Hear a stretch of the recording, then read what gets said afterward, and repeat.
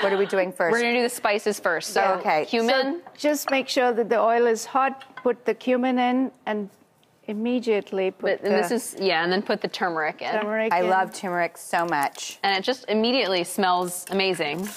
And then you're going to toss in your onions.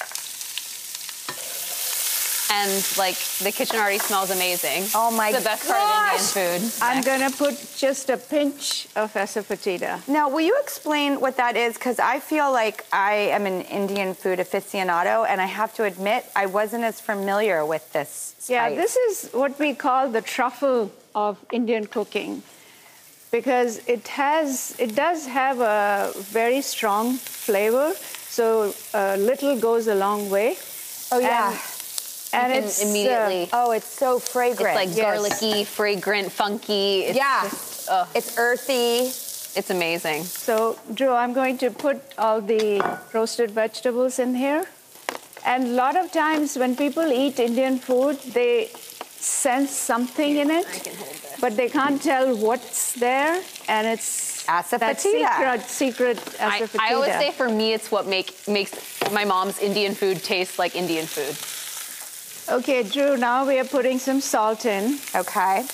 Now it's time for a little chili powder. Chili powder. Just a pinch. As much or as little as you want. I'll go deep because I think I'm going to put all of it. She's putting all of it. Good. I have an old palette. Look at the color of this, you guys. I mean, that is just so beautiful. It's so stunning. Okay, now what? And now it's ginger. Just put the ginger, and I'm going to put all of it. And like a full tablespoon of ginger, I feel like the first time I tested this, I was like, this is a lot of ginger. But the ginger just like brings that like freshness and the bite. Like it really makes a difference. Like a bright infusion. Yeah, because I feel like with Indian food, with my mom's Indian food, she's just amazing at achieving balance. It's like, okay, there's a little richness from this. Okay, we're going to add tartness from the lime juice. We're going to add freshness from the ginger. It just tastes like so complete. Well, and as someone who has literally learned to cook from cookbooks and watching cooking shows, they always talk about that balance of acid, hence the lime. Yes. And the ginger. Just maybe not all of it, just a little bit. Okay. And then just let it kind of caramelize at the bottom a little bit. Because you like to get that sort of like pan, pan sear. The book is so full of this great celebration of life. Your family, the photos. There's just such joy in it. I love the recipes. It's really one of my favorites. I'm that so means a lot. excited. Thank you. I will say it's also been such a huge success. I was really proud to make my very first raita, which is a dish like raita and mint sauce. Oh my gosh, look at that caramelization. See, now that looks good. Oh yeah. Oh my gosh. You just gotta set it.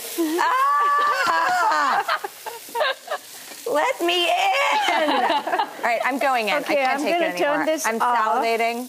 Then we're going to You gotta garnish it. Is this cilantro? Yeah, it's just cilantro. I love cilantro. It's my favorite. It's a polarizing herb. I realize that. We love it. I love it. My sister doesn't like it. I love it. It's a battle in the family. I'm sorry. Oh my God. Shall I put some in a plate? Okay.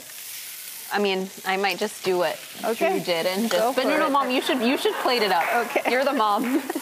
Oh my God, you guys. Is there enough salt? Oh yeah.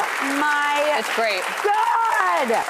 I mean, look at that crust on the potatoes. I'm just like, I'm in heaven. So beautiful.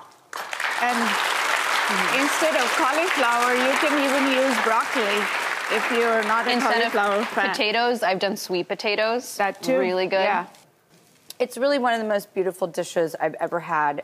And I just savor the moments of being with mothers and daughters and keeping traditions alive and making choices in your life where you say, I got this from my grandmother. I want to give this to myself and my family, pass it down.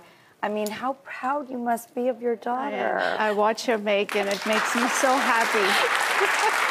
And like, I mean, it blows our minds that these dishes that, you know, growing up, you know, my mom would just make after my piano practice, after my sister's track practice, are now being made by so many people. Like, my mom and I look at every photo on Instagram of people making it, and it just makes us, it like delights us. Thank you for Thank you for having us. Thank you for having us.